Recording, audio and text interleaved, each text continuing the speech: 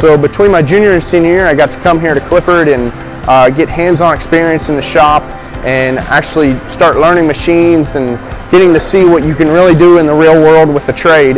And I thought it was really cool, and it really piqued my interest. And I guess kind of my reason for getting into machining changed from, oh, I can afford cool things, to, oh, I actually can make cool parts, and you know, at the end of the day, I can have a basket full of parts that I can take pride in and say, like, oh, I made all these. These are something I did.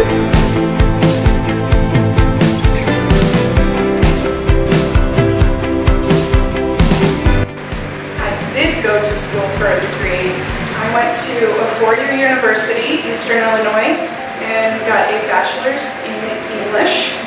I remember thinking at the time that going to a 4-year university was the right thing to do, so that's why I went. And now that I'm a little bit older, I'm thinking maybe I should have held off a little bit until I was very sure about what I wanted to do.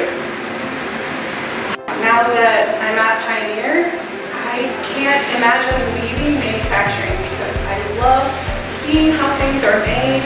I love knowing that we're a part of something bigger.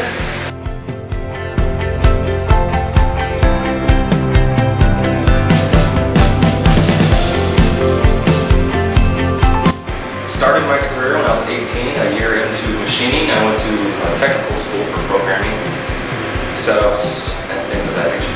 That was an 8-month program that I had to attempt.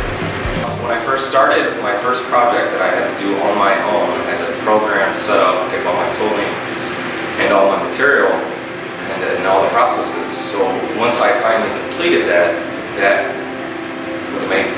It was absolutely amazing.